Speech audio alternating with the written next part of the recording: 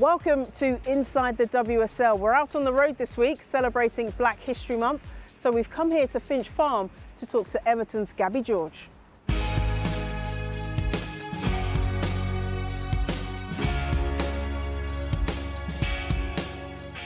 Gabby, really good to see you. How are you? I'm great, thanks. Yeah, thanks for coming on the show. We're going to talk about your trailblazing career, but first, tell me, when did you first fall in love with football? I feel like I was quite a sporty child, so I fell in love with football when I got to about 9, and my dad found me a local team. But until that point, I played any sport and every sport I could. Yeah, you used to be a sprinter, right? 100 metres, 200 metres? Yeah, that's the path I went down for a little bit until I joined United Centre of Excellence, and then it became football or running, and I went with football. So when you were playing football as a 9-year-old, so you're growing up in the early 2000s, what was people's reaction to a young girl playing football at that time? To be honest, I can't say I took much notice of it because I'd like to think I was thought of as a strong-minded person. So at that time I was just playing football and having fun, and I didn't care what anybody said or did. You weren't bothered. I suppose growing up in a big family, right? You were like one of 7, so I imagine you knew your own mind from quite a young age. Well, yeah, I feel like growing up in my household you had to be strong because otherwise you weren't surviving. And as the youngest, I was the one that used to get through about and told to do everything, so from a young age I had to grow up quite quickly. Oh gosh. So what was your family's reaction? How supportive were they of their young girl that wanted to play football? Well, I feel like my dad was buzzing, to be honest. I think he's got a lot of girls. I think there's 6 girls, 1 boy, and the boy never made it, and I don't think he even had any chance of making it. So I think when I wanted to play football, that was exciting for my dad, and that brought us a lot closer because every day was football. I used to sit outside the bookies where he was gambling, waiting for him, then we'd go on the field and play football, and then we'd go home and watch football. So it brought me a lot closer to my dad, and I think I was like his little boy at that time, because at the time it was a male-dominated sport. So you'd go for kickabouts with your dad in the park? Yeah, my dad was my first coach. I think every day after school he took me on the field, and if I wanted to do something he made sure that I was the best at what I did, and he pushed me to where I am today. It's nice memories to have. Yeah, definitely. Yeah. I mean, he'd be buzzing watching this. That's brilliant. So initially I think you played for Blackpool, was it, before you moved to the Manchester United Academy.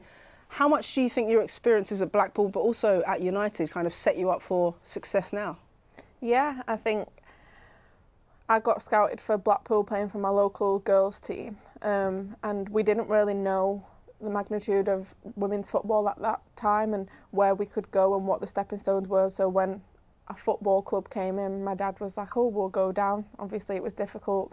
My dad and my mum used to work nights sometimes, so they used to sleep where I was training, then take me back, and then they'd go straight to work, then I'd get in bed for school, and it became that it was getting too far, so that's when I did move to United Centre of Excellence, and that's when like the whole world of women's football opened up for me, and when I started to see like Liverpool had teams, Everton had teams, whereas when you was growing up you didn't know they had teams. That's incredible dedication from your parents to make sure that they could get you to a training session, to a game.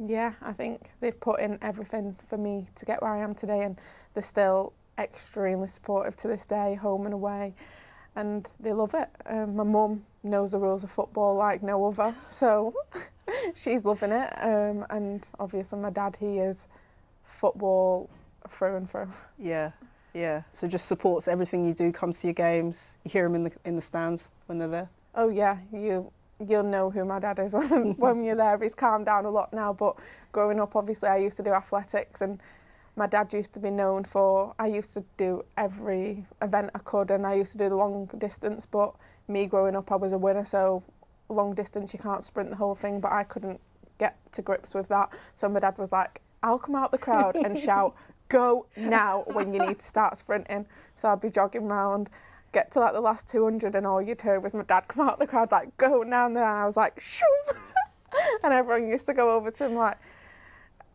good. That's one way of winning a long distance race.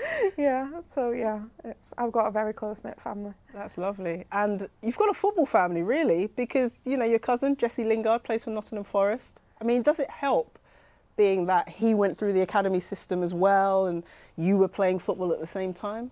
Yeah, I think everyone that knows Jesse knows that he's a light-hearted person, and he's got a great personality, and he's always been there through my career and growing up. And when I was playing at United, he used to come down to Ayrshire Road where we used to play and watch some games there, and he gets down to Everton when he can. And he's a bubbly character, and not everything's always serious with him, which is good because you have someone to turn to where they can bring the positive out of every situation. Yeah, so he supported you through your career, has he? Yeah, definitely. I think having someone like that to look up to, and in the calibre of football that he does play, I think it is great for me. Like, he was an England international, he played for Manchester United, which was the club that I supported growing up, so it was all great.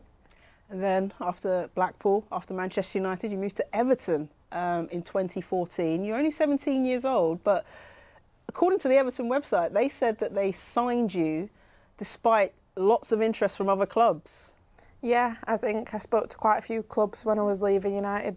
As everyone knows, they didn't have a women's team at the time, so we all had to go and try and find out what our next step was. I think when I come and spoke to Everton, they was big on bringing young players through. There was players like Nikita Paris, Alex Greenwood, Fern Whelan. They was all here when I was visiting, and the manager inspired me, and I thought that this would be the place that I was able to actually break through and play women's football, which was always the aim, leaving centre of excellence. Yeah, they've got a strong heritage at Everton of developing young women's players. So many players have come through the books here. What was it like at that age, though? You're only 17, you're still a teenager, and you've got all this interest in you. Like, all these clubs want you. They must have, I don't know, been positive, but also been quite hard to deal with as well. Yeah, it was a difficult decision for me to make at the time because you never know what's right until you look back. I think coming into a women's environment, I'm a big character, and that woke me up big time. I think Scousers are always known to be hard. So, yeah, it woke me up big time, and I don't regret any decision that I've made. Woke you up how? Oh, God. I mean, even the first pass I received, it was like bouncing off my shins, and they were like, "Come on, kid," and I was like, "Oh, Dad, is this for me?" Yeah. And my dad was like, I went home one day and I was like, and he was like, "You need to sort yourself out," and I was like, "Oh, I'll sort myself out, Dad." Yeah, welcome to the big leagues. Huh? Yeah. So mentally you had to get your mind right. Yeah, I was quite a big character as well, and for that to wake me up, I was like, I dread for everyone else that's coming through, but it helped, and I think that's what you need. You need to be pushed, because at the time I was settling and I needed to be pushed to go where I wanted. Like, I can't just come into a women's environment and go, I want to play first team football. You need to show why you deserve to play first team football, and I'd like to think I did that after the first session. You've got to earn it, right? You've got to earn it. Now, as a Manc, did you ever think, oh my gosh, I'm crossing the Manchester-Merseyside divide, or was it not a part of your thought process? I'd like to think that Everton isn't crossing that divide. I think the other side of Liverpool maybe, but no, it's grew to be home for me. I've been here, 8, 9 years maybe, and it's all I've known in the women environment, so. Yeah. There's been so many positives to your careers, but you have had a few setbacks, in particular the ACL injury. And it's usually at times like that, when things are really tough, things are really hard, that you learn the most about yourself. So what did you learn throughout that process when you were on the sidelines? Yeah, it gave me a big wake-up call in terms of life isn't just football. I think I fell into a place where everything was football, so I'd be taking painkillers after painkillers after painkillers to get through games, which obviously wasn't the best for me at the time, but I hate not playing, and that's me growing up. I'd do anything to play games of football. There's a very minimum games that you will find that I haven't played because I love the sport, but I think sometimes putting your health first, I realised that. And also life after football, you sit there and you're in a dark place and you're like, what about if I never come back as the player that I left, and what's next for me? So I started to reach into the PFA and doing courses off the back of it, because you become lost because you don't have what you did have. Playing football, you wake up, you're in a routine, but that routine was taken away, especially it being locked down, and it was all I knew. So yeah, it was difficult, but I think it's pushed me and made me mentally stronger than I'd ever be. Yeah, a lot of players tell me that when they're injured, they lose their sense of identity because the football's been taken away. So who helped you? You reached out to the PFA, but were there particular players or people in your family that helped you through? Yeah, I think Everton were great with me. Obviously, as everyone known, I had to wait 4 months for the surgery, which was probably the toughest part of my rehab, to be honest, because in them 4 months I couldn't do everything. And that was because of the lockdown, the pandemic. So them 4 months I couldn't do anything. It come to the time when I could actually do it, and I smashed it all because it's something that's been taken away, and it's like you've been pulled back to just go.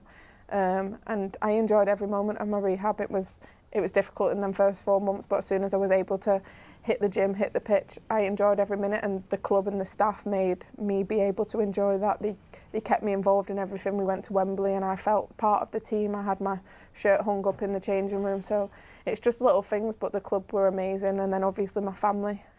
I mean, my mum, if I cry, she cries, so sometimes we just sit there crying, but it's nice to sometimes just be able to let it out. And obviously my dad's not the softest of person, so he's who I went to when I needed a shake up, like, come on, you can do it, because if you cry, Dad's like, what's she crying for?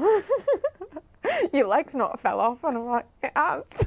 So, coach, physio, life coach. Oh, he's everything. He's a mentor and more, isn't he, your dad? Literally, yeah. We're like two peas in a pod. We clash like nobody's business, but we're just the same person. That's brilliant.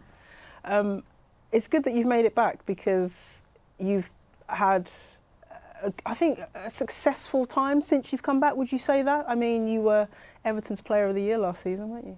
Yeah, I think making it back is probably my biggest achievement, because I remember the first surgeon I went to see.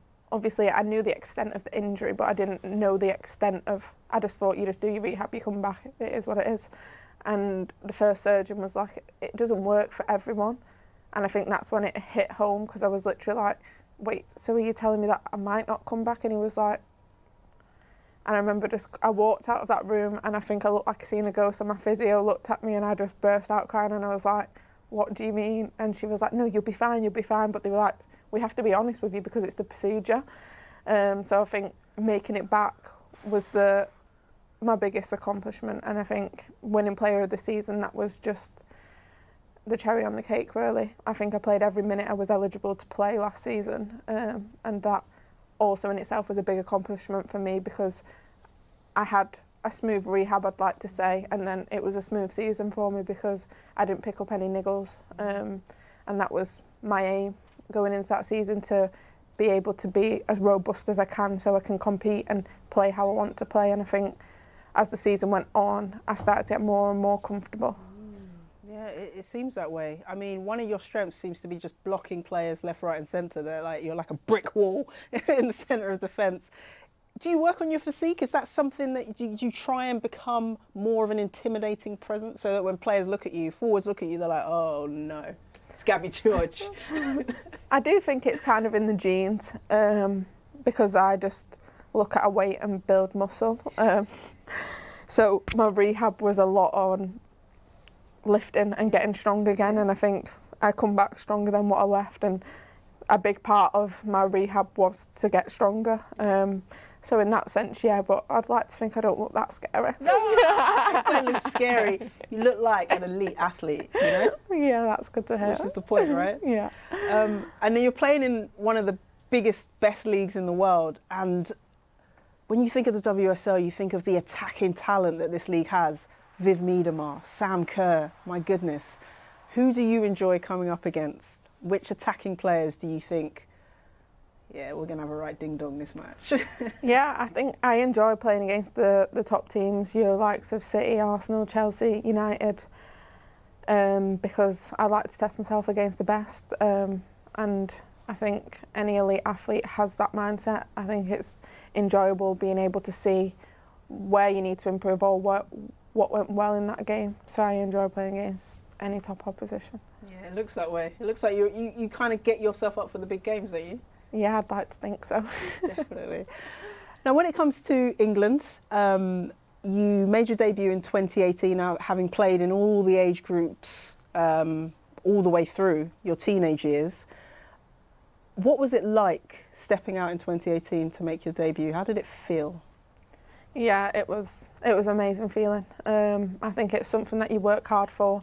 I've always said I want to be an England international, and that moment when I found out that I was starting in that game, I'd been sat on the bench for quite a while beforehand, and then when I actually got the moment, I think I played left back that game, and it was exciting. It's what you dream of doing, and I did it. It was difficult because my mum and dad didn't come to that game, but I remember speaking to them before the game, and my mum was crying. There's a running theme here. She's going to knock me out.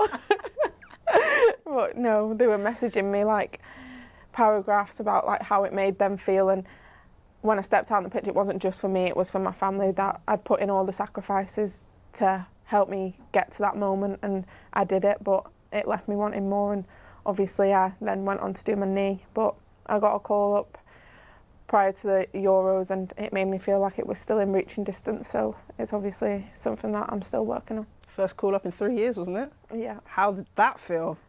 I remember I got called up from the under-23s camp, and Mo has been through the whole youth system with me, so she gave me my first England call up, and then she was the under-23s manager when they called me back in, and I was sat there and I had a mask on because it was COVID times, and she was like, "Are you happy?" And I was like, "Yeah, I need to go now." But no, it was amazing.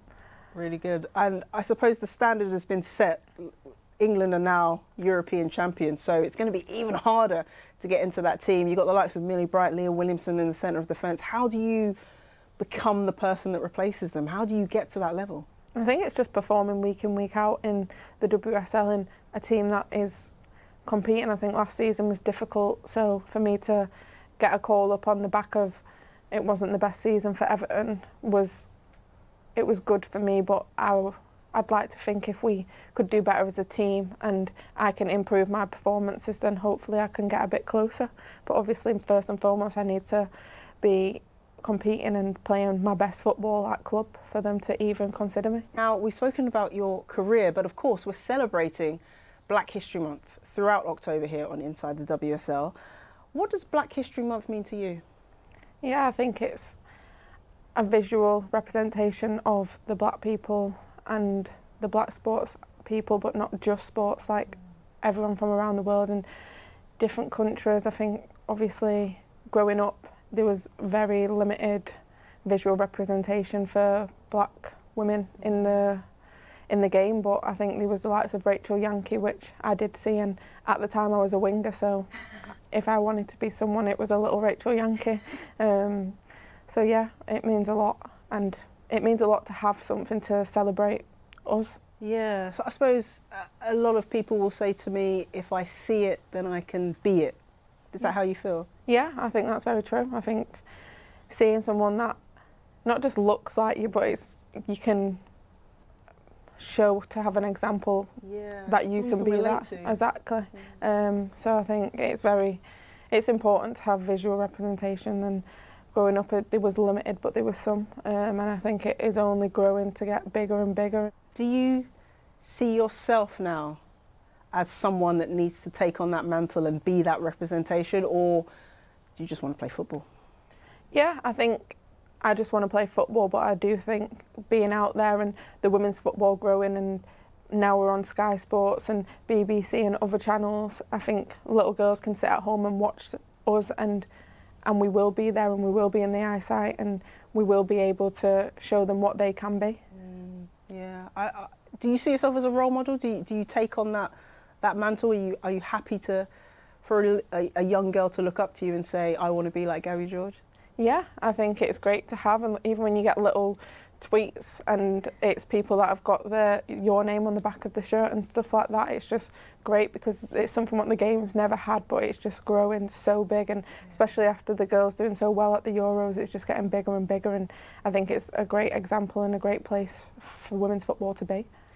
One thing you did say to me is that, you know, when you made your England debut, you weren't just representing yourself, you're representing your entire family. So do you feel as though that support from your family has helped you to become I suppose, more comfortable in the limelight, more comfortable being visible? Yeah, I think the way that I've been brought up and the family that I've got is we're all quite strong and straight to the point, and I think that was a big thing for me growing up, that I had that thick skin and I didn't really care what anyone said because I was happy and I was doing what made me happy, and I think that was a big part of what my family have drilled into me growing up. And what about the pathway for young black girls into the game? There's been quite a lot of criticism because the top of the game isn't very diverse when it gets to the elite level of the women's game. So what about the pathway? How easy was it for you, and how much do you think it's changed since you went through it? Yeah, I think there's a lot more centres now. I think the FA have tried to do more emerging talent centres, which when I was growing up there wasn't many of them and they wasn't easy to find, sort of thing. So I think now they're easier to find because there's loads of them. And I think growing up that's what we needed, so hopefully more people will get involved, and I think it's more looked at in like primary schools and high schools, because in primary school we didn't play football. Like, it was, I don't know, throwing a beanbag somewhere or something. And then in high school we did, but I was fortunate because my PE teacher played football, so that's the only reason why we did it. But I think other schools and other people that I've spoke to, not girls didn't play football, it was girls do rounders, boys do football, and it was split like that. But I feel like it's now getting to a point where questions are asked if sport isn't played and football isn't played, so I think it's getting to a better place. Do you think you're ready, you know, talking about your England career and you obviously wanting to become a regular as part of that team, a regular starter, are you ready for that level of visibility as a black footballer once you get to the top level playing for your country? Yeah, I think I want to become a regular because I'm a good footballer first and foremost. I think when it gets to things like that, you've got to be performing week in, week out, and that's what I want to do. And then hopefully I will then become a role model for the young girls that are growing up, and there is younger girls that do want to become a mini Gabby George, and I've got my little sisters that I'm a role model for, and they're the same colour as me, and me being able to push to the top, they know that everything is open for them and they can be whatever they want to be, and I make sure that I drill that into them because I want them to have dreams, I want them to have goals, and them goals to be reachable. Wow, you're blazing a trophy up for your little sisters. Yeah. They sound like they're going to be fearless because of what you've instilled in them. Yeah, they are fearless. They're amazing characters. I think my little sisters are a big part of me. They're both adopted, so giving them a life what maybe they would have never had before was a big part for me, and they are my bread and butter. I can see that your eyes are just lighting up when you talk about them. Yeah, they're amazing characters. If they was here now, they'd be talking your socks off. But I mean, they've had a hard life so far, and they're only 8 and 10. So hopefully their skin's thicker than mine, and if I can get them to that stage, then they'll be just fine. How do you deal with criticism when it comes to not just you as a footballer, but you as a black woman? Yeah, I think I had quite a bit of racism in primary school. That's when it first started for me. But I used to just laugh at it because it just didn't make sense. Like, I was really happy to be a brown-skinned girl, so you're shouting stuff at me, that's my colour, and I'm like, I know it's nice, isn't it? Like, yeah. So yeah, I think it started quite young, but my dad used to tell me that it doesn't matter. So he was just like, well, you're not going to change it. So I'd be like, no. And he'd be like, right then, so what are you crying about? I'd be like, nothing. And he's like, well, off you go then, go and play. So I think it is all on mindset and how strong you are as a person to how you deal with it. You shouldn't have to deal with it, but unfortunately, sometimes some people are just small-minded and that's how it is. And I think being able to be happy in your body and happy in your skin is something that only you can give yourself, and I'm happy in my skin, so if anybody wants to take the mick out of that, then more fool them. Yeah. And I suppose it was positive for you having someone like Rachel Yankey to look up to. What was it about her Obviously, she was a very visible black player at the time, but what else was it about Rachel Yankee? It was the hair and everything. I think having someone that looks like you, even like kids these days, like we get my little sister a little Barbie doll with a little curly hair because that's what you look like, and it's being able to see someone that not just looks like you but has features that are black, like the curly hair. And she was fast and I was fast at the time, and she was a winger, I was a winger, so I just used to think, wow, I can be that. Yeah. And now someone's going to be doing that, looking at you and thinking, I want to be the next Gabby George. Yeah, I might need to get the curly hair back. Where's it gone? When's that coming back? I don't know. Gabby, look, it's been so great to talk to you, get to know you a bit more. Thank you for sharing so many stories with us. No problem. It's been nice to talk to you. Thank you very much.